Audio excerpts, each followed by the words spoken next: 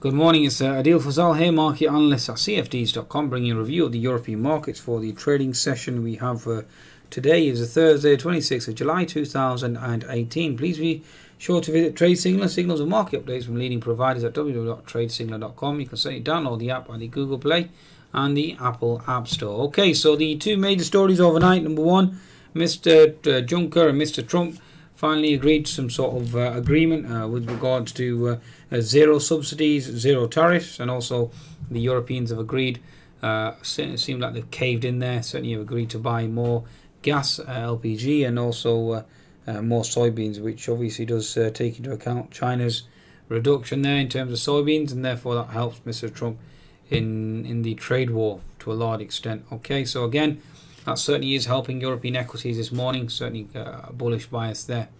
Okay, now in terms of the bearish argument is Facebook. Facebook certainly lower, down I think 24% at one time. So again, the so-called scandals that it's involved in, etc., the mistakes that it's made, certainly has cost it quite substantially. The Nikkei was down overnight, Shanghai down 0.7%, so take that into consideration too. Okay, so that's basically the status quo in terms of the markets overnight. In terms of European markets this morning or today, basically we've got German consumer confidence weaker, French consumer confidence weaker as well. European ECB day, obviously Mr. Draghi is on top at 11:45, so we'll see exactly how the markets react there. In terms of the technical picture then, so the German DAX obviously gaps high in the back of that potential news, bullish news regarding a de-escalation really in that trade war with Europe and US, and that certainly is positive for equities. We do have an unfilled gap above. I am expecting that to close around the 12,835 zone. Let's see if we can target that or even potentially hit that gap above at 13,000. So bear that in mind in terms of the French, shall we say, German DAX. In terms of the French CAC, again, one would expect a gap high, and that's exactly what you see in the 10-minute chart, 60-minute chart breaking higher. Now we are looking to target that gap at 5,500.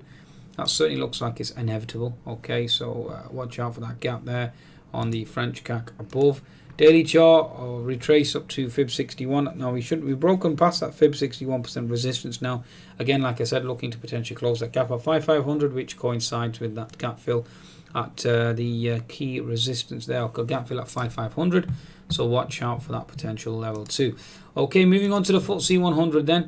FTSE 100 certainly has been the weakest link really out of all the indices lately. Okay, so we're consolidating here. Either it's a bear flag or it's a short squeeze. We'll certainly find out that bear flag.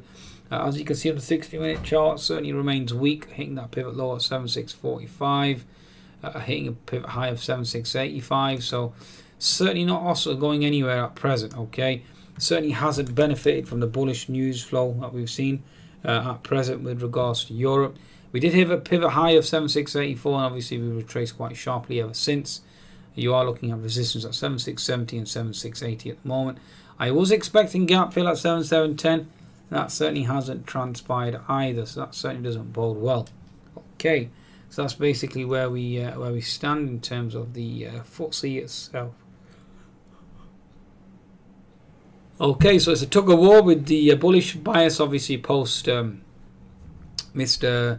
Trump and Juncker, and obviously bearish bias with regards to Facebook. Okay, and we've got the uncertainty regarding the ECB meeting. Let's see what Mr. Draghi has to say there, and that will certainly dictate the next direction of the equity market as well. Okay, so I think that's a good summation really of European indices. Please be sure to visit Trade Signal, signals and market updates from leading providers, and be sure to download the latest app and take advantage of that bonus as well. Goodbye now.